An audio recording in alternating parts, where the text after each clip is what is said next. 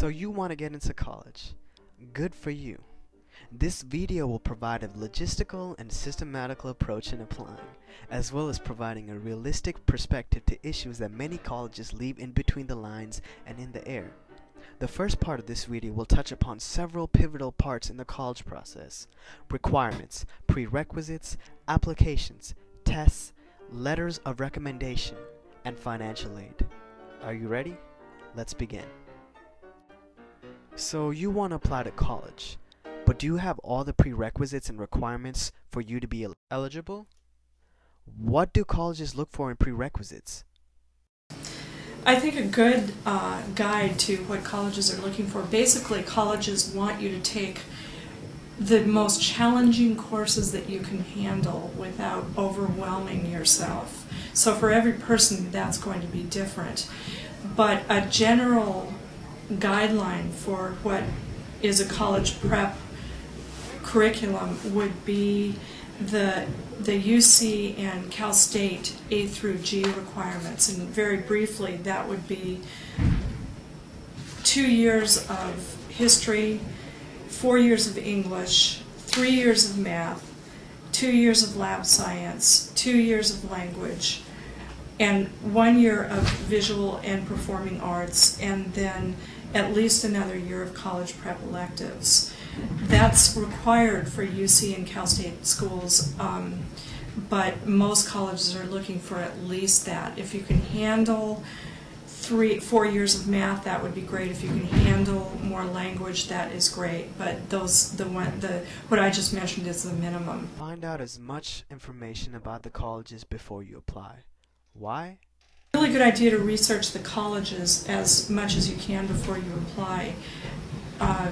First of all, colleges are always looking for students who are a good match for their school, and so when you apply, it's a good idea in the essay or in an interview or sometime to say why you want to go to that particular college.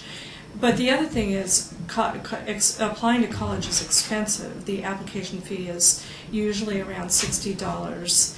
And then you have to have SAT scores sent, you have to have transcripts sent. It adds up. So you want to make sure that you're applying to colleges that are a good match for you, and that you have a reasonable chance of getting into.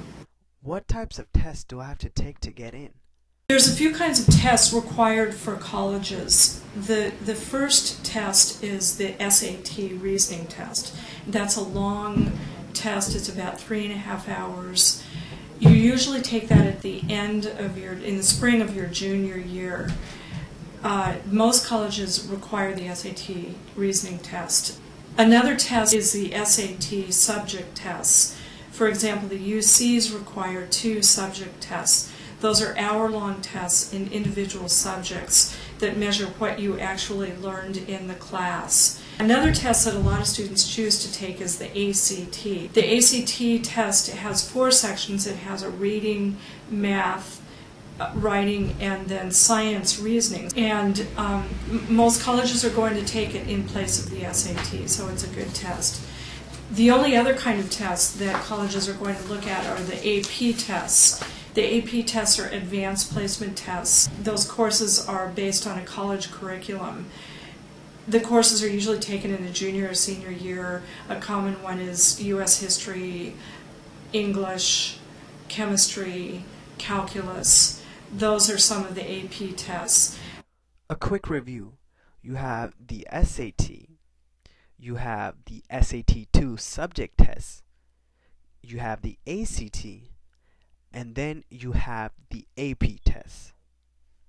What else do I need for colleges? When you apply to college, you need to send your grades. That's probably the most important thing. They want to look at what courses you take. They're also going to look at your SAT or ACT scores. And in addition to that, they look at some more subjective things. They'll ask you to write an essay, and that essay is just a way for the college to kind of get to know you. It's your opportunity to make the grades and the scores kind of come alive. You should take the essay really seriously, spend a lot of time on what you want to say, how you want to present yourself. Teacher recommendation kind of makes the grades and the scores come alive. Recommendation is from a teacher that knows you really well. The better a teacher knows you, the richer your recommendation is going to be. How can I afford college? Is called the FAFSA. It's the Free Application for Federal Student Aid. That's something that all colleges require. It's free. The student fills out part of it and the parent fills out part of it, and it's based on both financial information from the parents and the students. The other form that a lot of private schools, not all, but some private schools will require is called the CSS profile.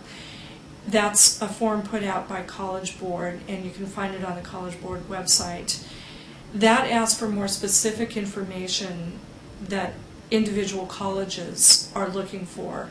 All colleges require the FAFSA, and some private colleges require the CSS profile. The only other form that you have to worry about if you're going to school in California and you're a California resident is what's called the GPA verification form. That's basically an application for California grants. So it's in conjunction with the FAFSA, and it's a very easy form to fill out.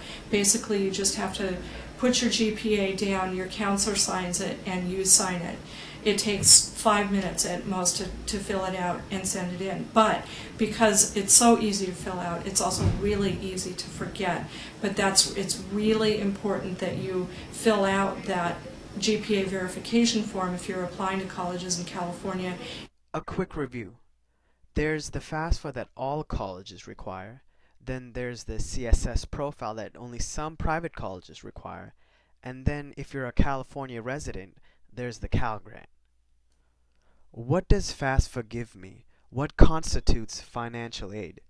So when you apply for financial aid, a college will look at your circumstances based on the FAFSA and based on the profile, and they will put together what's called a financial aid package.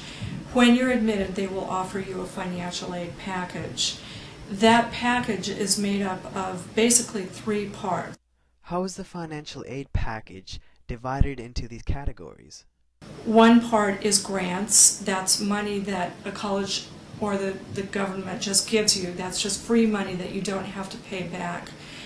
The second part is loans. Loans are money that you borrow.